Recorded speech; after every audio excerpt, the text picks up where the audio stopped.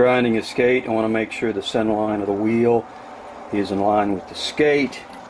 And what I've done here, put a metal piece on here after the skate's been ground, got a rare earth magnet, and then as a double check, I'm going to come here with the square and just sight along here. It's a strong magnet, and just make sure that that is square. So this square is perpendicular to this surface, and it's parallel to this other piece over here, which is being held on the skate with the rare earth magnet. And that's just to show, to get that aligned. Now these wheels on here, looks like they're 1/4 threads. Very interesting. And so they got 20 marks. So if you move this, one of these marks, that's 1/1000th of an inch.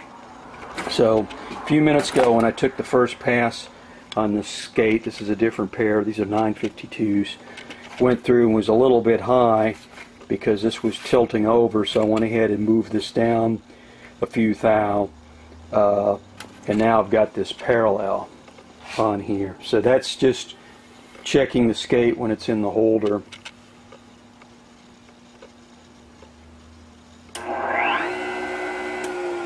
There's a line, of course, on here for the wheel. Now on this machine, the crown is a little bit, looks like on this particular wheel, because the thickness of the wheels probably vary a little bit, and then the tolerances in the machine, it runs a little bit high, but on there. But I actually put some magic marker on here too, so it would show up on the wheel. And now I've got it dialed in just what I want to. There's an old pair of CCM 952s right now that I'm sharpening.